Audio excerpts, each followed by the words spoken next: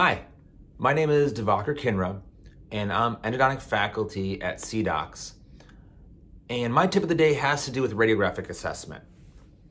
So many times I get a case in the middle of treatment where the doctor said, well, it was calcified and I didn't realize that, or it was harder than I thought it was going to be and I didn't realize that before starting treatment.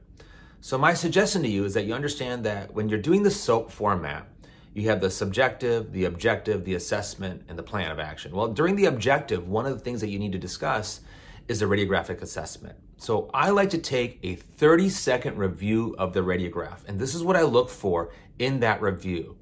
So after taking the radiograph, I want to make sure that I got the right angulation.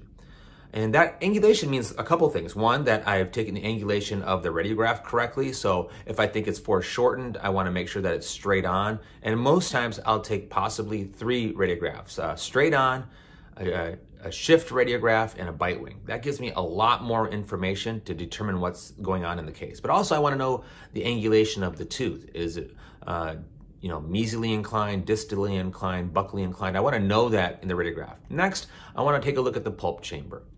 Is it wide? Is it small? Is it receded? Does it have a pulp stone in it? I want to know that before getting into the actual tooth. What about the entry angle? Well, entry angle means how am I going to enter into the canal space? Is it going to be easy to get into, difficult to get into? Is it blocked? Is it calcified? And that leads me to the next one, C, which is the canals. How many canals can I see? Are they wide, narrow, short, long, curved, calcified? These are things I want to know beforehand.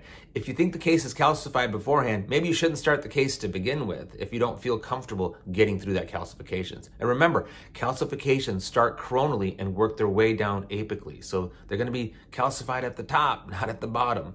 And am I going to be able to get straight line access? If you can get straight line access, you're going to be in great shape because it's going to make for a much safer experience. So APEX, that's what that stands for. It's for looking for all of those things in the radiograph before getting started. All right, thank you very much. I appreciate it.